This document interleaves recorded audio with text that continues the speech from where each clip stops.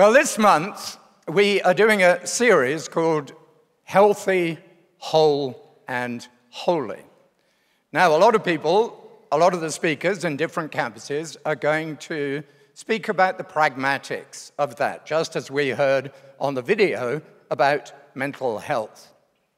But I would like to go a little deeper. I'd like to look at the theology of our community. Why is it that we can access health, wholeness, and holiness? So, I know you know I'm a teacher and I like to teach, but this is going to be quite solid theology, if that's okay. But I'm going to do my very best to give you access to it, because if we don't get this, we won't get the practicalities and the pragmatics. Is that okay? Just wait for Alan's phone to go off. He's a pastor. He knows the rules. Okay, let's pray. Father God, we thank you very much for these wonderful people. Thank you for everybody online. Thank you for everyone in the different campuses who are joining us today. And Father, I thank you for all these people who have gathered together in community this morning. And I pray, Father, that you would speak to us through this message. I ask it in the name of Jesus. And everybody said, Amen. Many people suffer from hemophobia, the fear of blood. In my childhood, thankfully, I had no such fear. The reason that was good is because I was often covered in blood. Sometimes my own, like when I chopped the top of my finger off, a lot of blood. But usually I was up to my elbows in the blood of animals. In my house, it was my job to gut, skin, and joint the rabbits, the deer, and the pigeons that often ended up on our dinner table. And because I was a biologist, I took great delight in that process and would often dissect all the animals in an outer room before I brought them in to my mother to cook. If you don't like blood, or if you have a fear of blood, you won't like this message. Nor, I suspect, will you like the Old Testament, or the book of Hebrews, or the rest of the Bible. Because the Bible is steeped in blood. But in our modern, politically correct world, we rarely talk about the viscerality of the sacrifices in the Old Testament. Blood covenants are central to the biblical narrative. Let me just give you an example. 2 Chronicles, chapter 15, verse 11. I want you to imagine the scene. At that time, they sacrificed to the Lord 700 head of cattle and 7,000 sheep and goats from the plunder they had brought back. They entered into a covenant to seek the Lord, the God of their ancestors, with all their heart and soul. Making a covenant with the sacrifices in the Old Testament must have been like an abattoir. There's blood everywhere, rivers of blood. What is it about blood that is so important?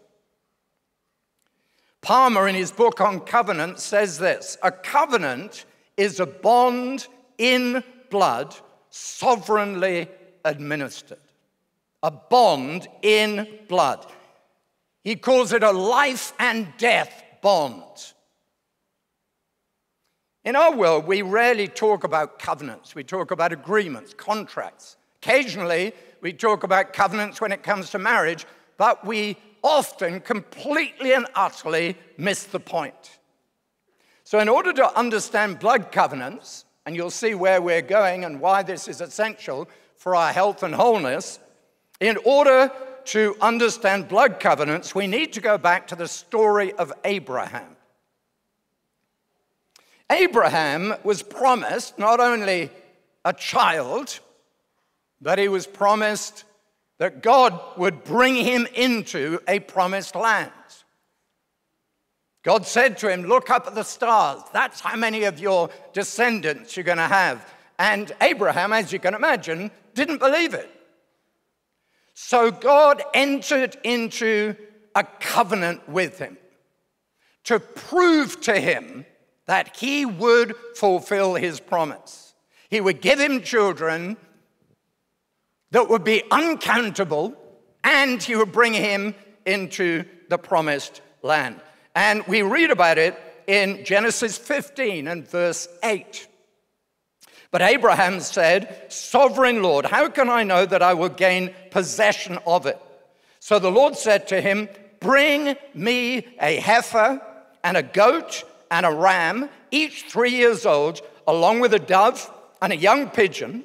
And Abraham brought all these to him, cut them in two, and arranged the halves opposite each other. So again, imagine the scene.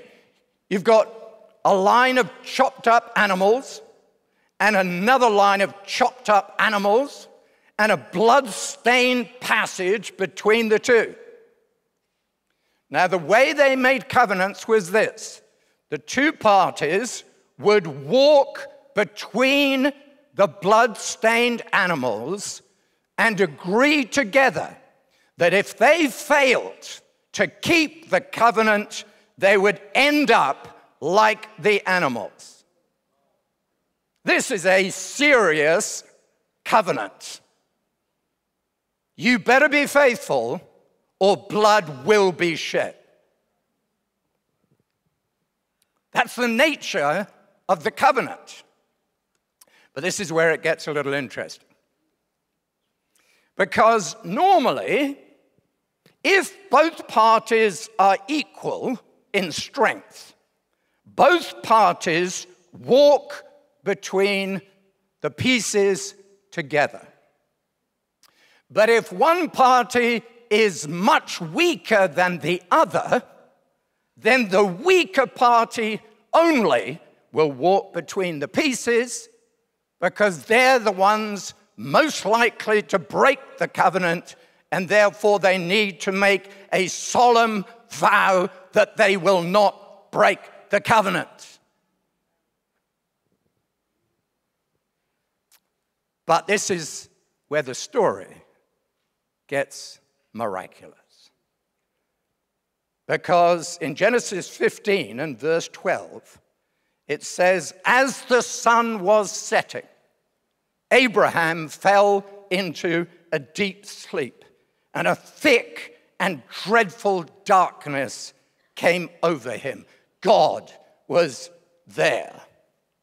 Verse 17, and when the sun had set and darkness had fallen, a smoking firepot with a blazing torch appeared and passed between the pieces.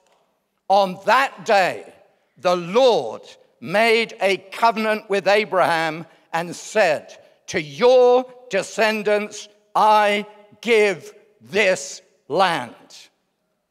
God himself, in humility and vulnerability and liability of the covenant, as the weaker partner, walked between the pieces while Abraham was asleep. This will have consequences. Blood will be shed. Fleming Rutledge, the great theologian, said this: after the people of God have flagrantly disregarded their part in the covenant for thousands of years, God at last steps forward and on a hillside outside Jerusalem ratifies the covenant for once and for all in the blood of his Son. Though we are faithless, God remains faithful, for he cannot deny himself. This is what we remember every time we gather and take communion.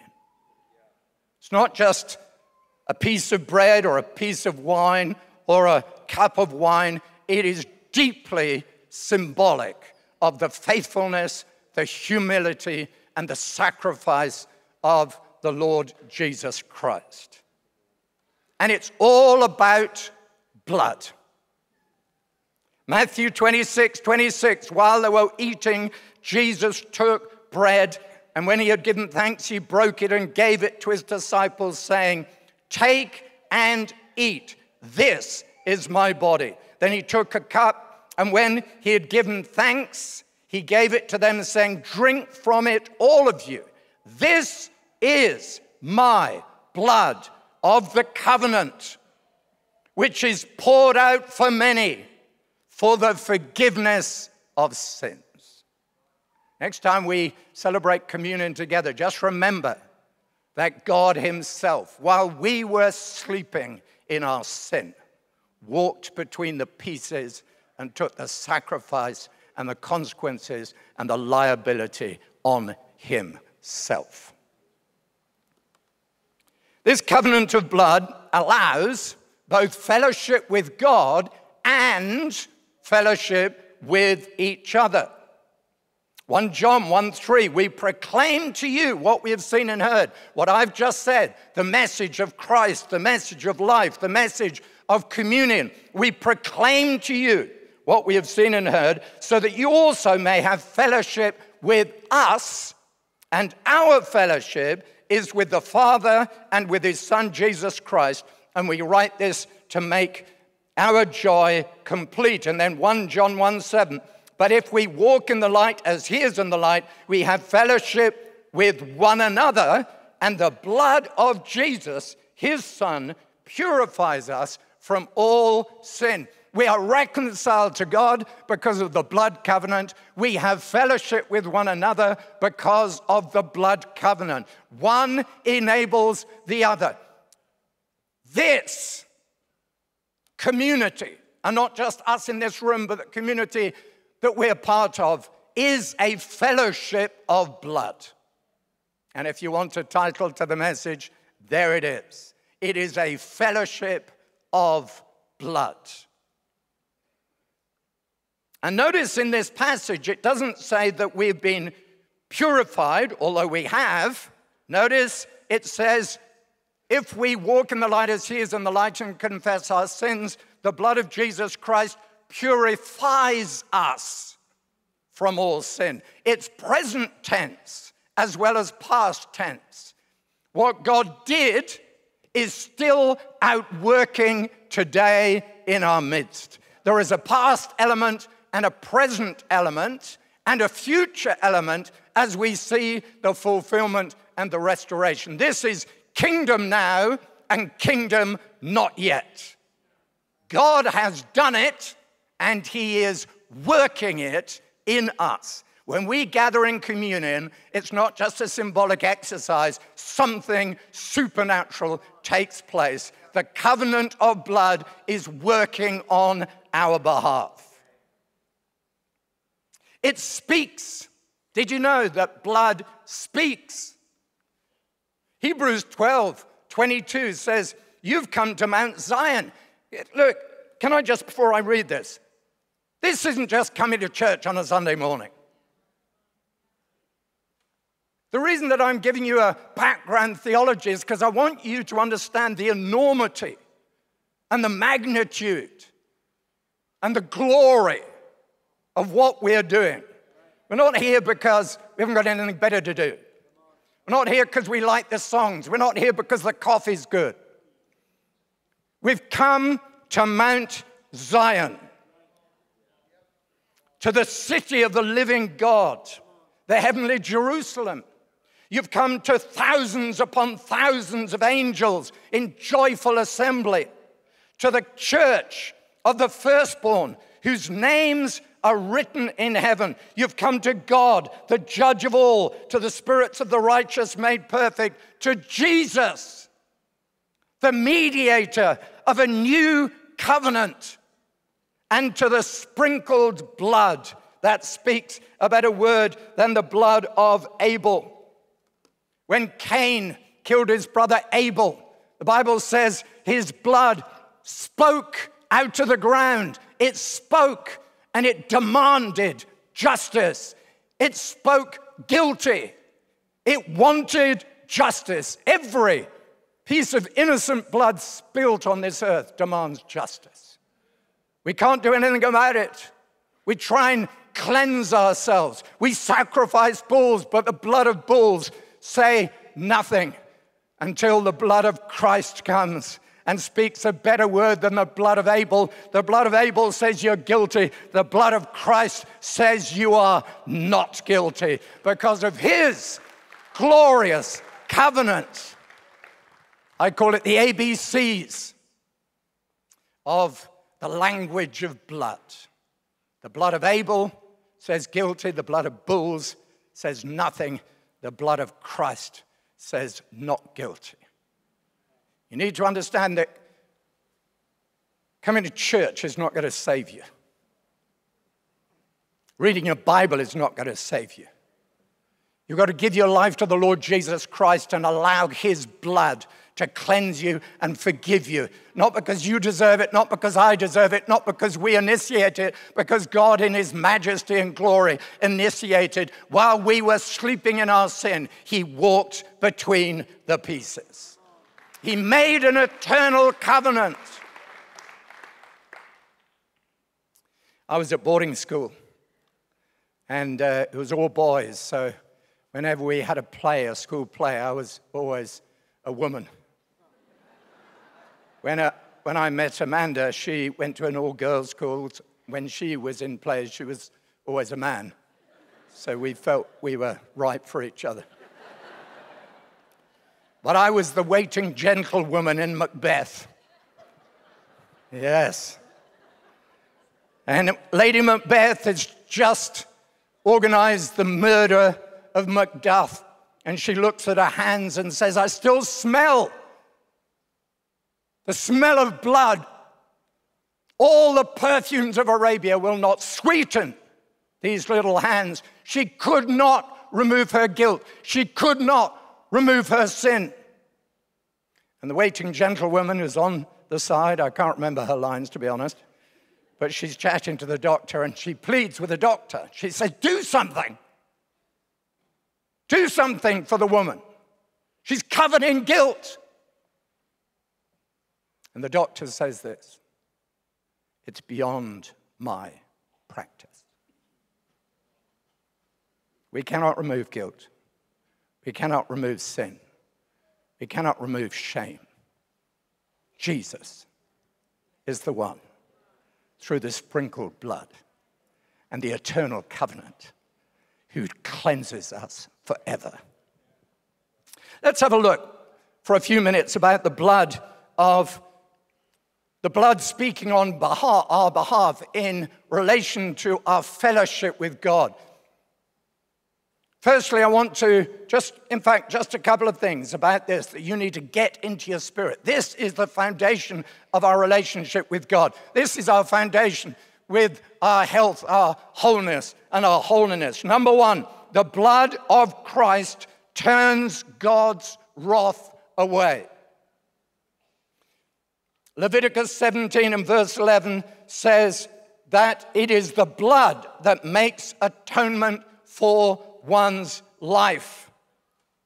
It is the blood of Christ that turns God's wrath away. It's called, in theological terms, propitiation. 1 John 4:10, it is this love, in this is love, not that we have loved God, but that he loved us and sent his Son to be the propitiation or the atoning sacrifice for his sins. We don't like thinking of God is angry. But he's so glorious, so holy, he cannot stand the presence of sin. And we're all sinners. But propitiation, according to John Stott, is the appeasement of the wrath of God by the love of God through the gift of God. The initiative is not taken by us, nor even by Christ, but by God himself in sheer, unmerited love. The blood of Christ turns God's wrath away. But can I just say, there's a now and not yet. Though he is no longer angry because of Jesus, we still fear him. The Bible says we work at our salvation with fear and trembling. Philippians chapter 2 and verse 12 and 13. We don't like talking about this, but when you understand the blood covenant, you understand. Do you remember what it said? A terrible darkness fell on Abraham. God was in the place. All right, number 2, the blood of Christ redeems us from slavery. In him, Ephesians 1:7, we have redemption through his blood. Revelation 1:5, to him who loves us and has freed us from our sins by his blood. We were in slavery to our sin, in slavery to the world, the flesh, and the devil. We were dead in our sin, but God has bought us back. We've been redeemed from our slavery and set free and made to be the children of the living God. We're free, and yet we still fight. Don't just because God has made a covenant and he's taken the initiative and he has turned his wrath away and he's redeemed us from slavery, we still have an enemy. We still have to resist the enemy. We still have to crucify the flesh. We still have to separate ourselves from the world. Kingdom, but not yet. Thankfully, in the future, all will be restored and the enemy will be finally thrown down and we'll be completely and utterly free. But now it is a process. Number 3, still with me? The blood of Christ declares us not guilty. Not guilty. Hebrews 9:22. In fact, the law requires that nearly everything be cleansed by blood. And without the shedding of blood, there is no forgiveness. People go through tragedies. Maybe someone recklessly, drunkenly drives their car and kills their child, and they say, I cannot and I will not ever forgive them. But Jesus says, love your enemies. How can we possibly do that? Because without the shedding of blood, there is no possibility of forgiveness. But we have had a covenant made. Romans 5:9. Since we've now been justified by his blood. Justified by his blood means declared not guilty. This is a legal term. You're not guilty. And once you've been declared not guilty by sheer unmerited love and a blood covenant made thousands of years ago, once we've got it, forgiveness is the obvious thing. I've been forgiven. I must forgive. Number 4, and finally, under the fellowship with God, the blood of Christ makes us holy. This is the language of the temple. Hebrews 13:11, the high priest carries the blood of animals into the most holy place as a sin offering, but the bodies are burnt outside the camp. And so Jesus also suffered outside the city gate and made the people holy through his own blood. There are over 400 references to blood in the Bible. You better get used to it, guys. Jesus has made you right with God, holy, so that you can have confidence to walk into the holy place. Because if it wasn't for the blood of Christ, you'd be burnt to a crisp in a second. But thankfully, we've been made right, and we are holy. And we can walk in, not with our hands in our pocket, with that sort of misunderstanding of what God has done for us, as though God is our bestie. No, he is the God of the universe, the creator in all his majesty and glory. How dare we come into his presence with anything except the blood of Christ that cleanses us from all sin. But is this finished? No, it isn't finished.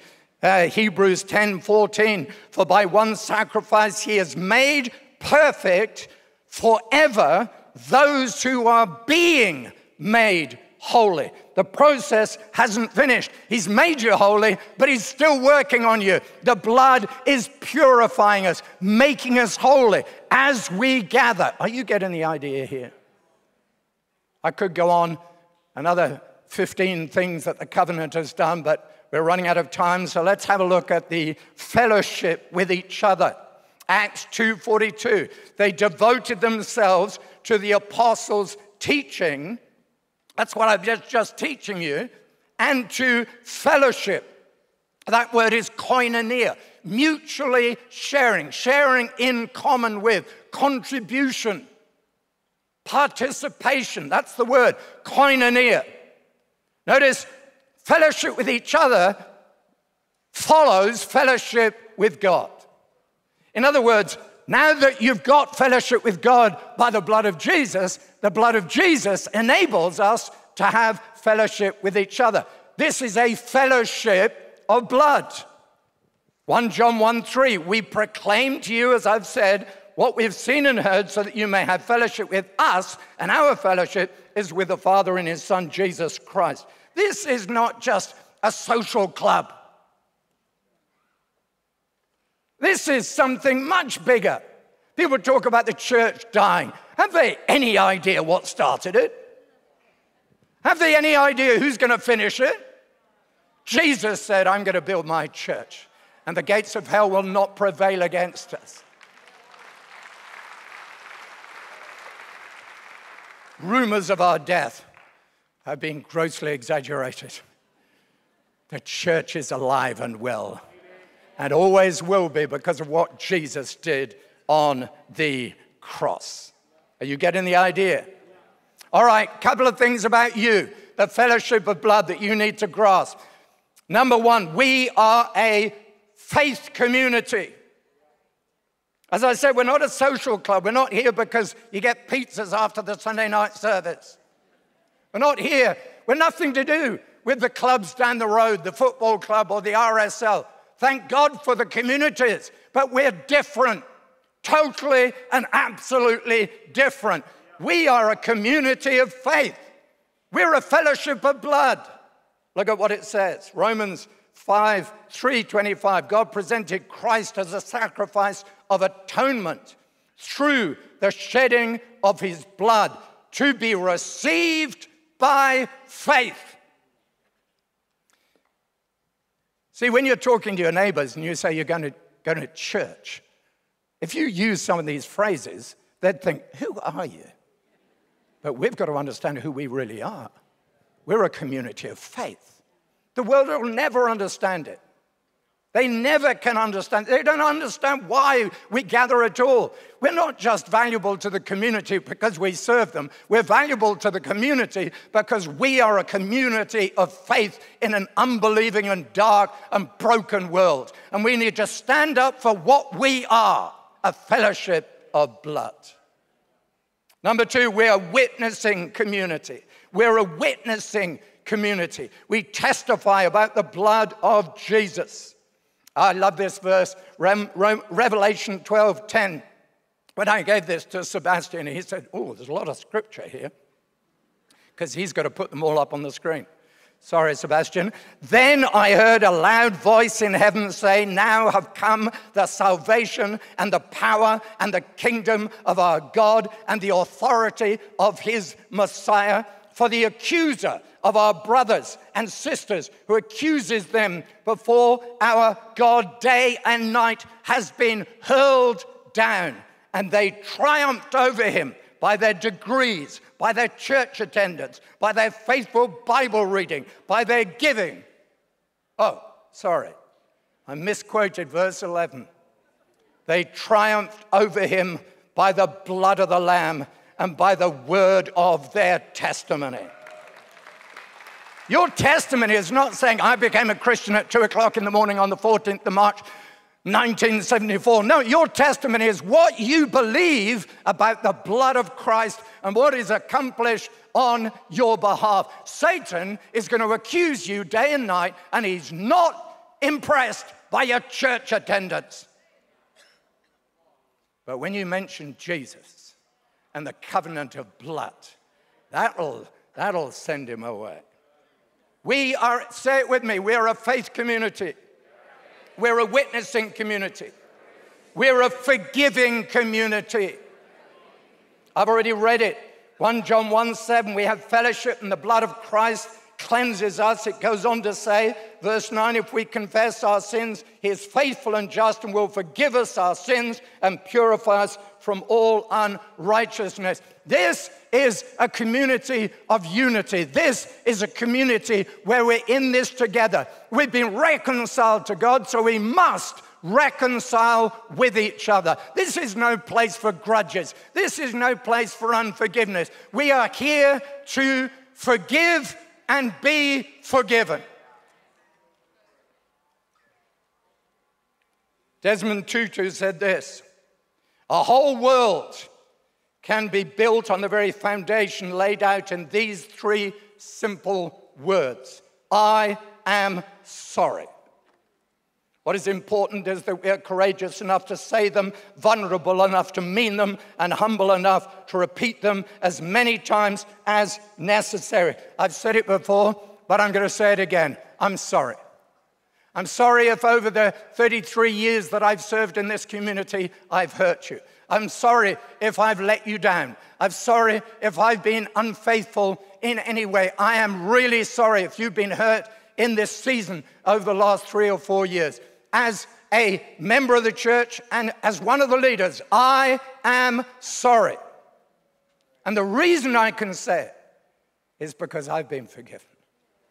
And I'm a broken and flawed individual.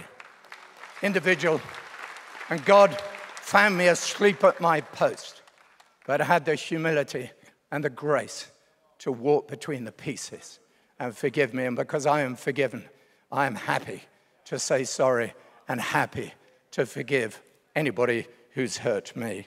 And number 4, and finally, we are a covenant community. What Fleming Rutledge calls a Eucharistic community. 1 Corinthians 10:16.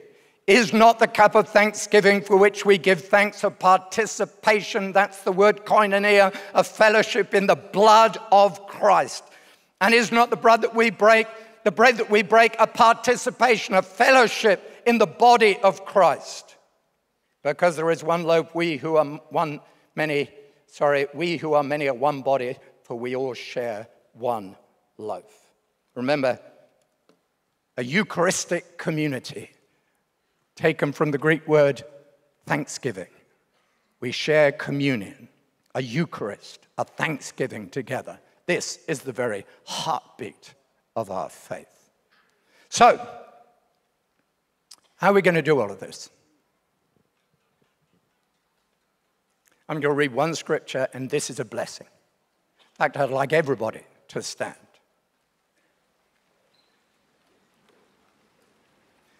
If you're in Shanghai or inner West or online, why don't you stand with us? And I'm just going to read this scripture over you. Have you received the word today? You got the idea? It's all about blood. All right. I want you to receive this as a blessing. Hebrews chapter 13, verse 20. Now, may the God of peace, who through the blood of the eternal covenant brought back from the dead our Lord Jesus Christ, that great shepherd of the sheep, may he equip you with everything good for doing his will. And listen to this. And may he work in us what is pleasing to him through Jesus Christ, to whom be glory forever and ever. Could you just put your hands in the air? Father God, I thank you for these wonderful people. I pray that the deep solemnity and miraculous nature of the blood covenant will get into our spirits. And may we genuinely be not just a club, but a fellowship of blood. We ask it in the precious and the most wonderful name of Jesus. And everybody said, Amen. Amen.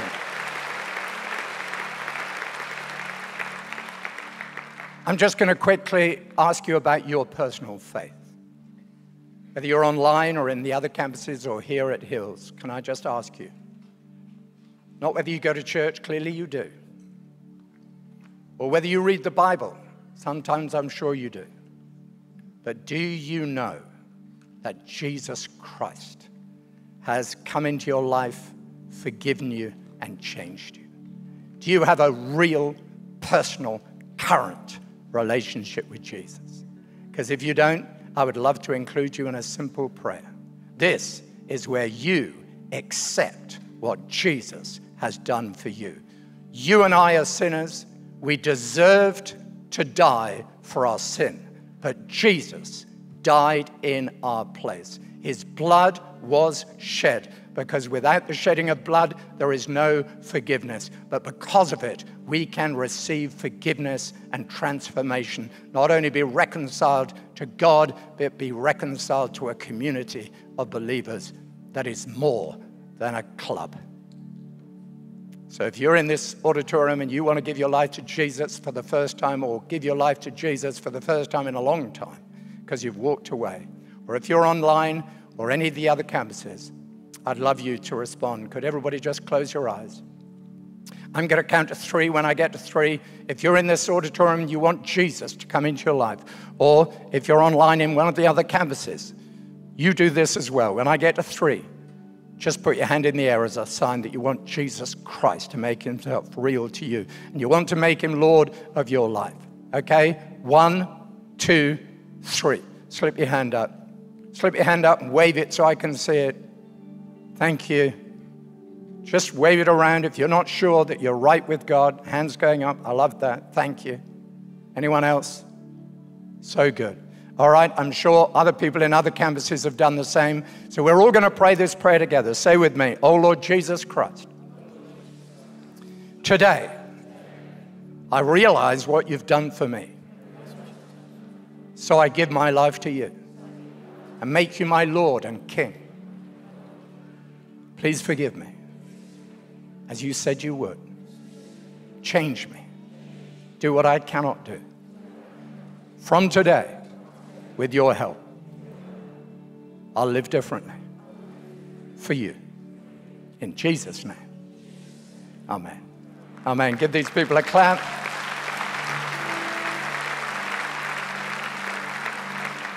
I'm sure Jay's going to come up and talk to you, but if you just put your hand in the air, online, obviously, you can get, just say on the line, online that you've made a decision. But if you just made a decision, either in those campuses or in this one, tell someone. Tell the person next to you, I prayed that prayer. And then in the foyer afterwards, walk out. Someone's going to be holding up a Bible. It's a Bible for you that tells you what Jesus has done for you and what you can do for Jesus. And it'll change your life. God bless you. God bless.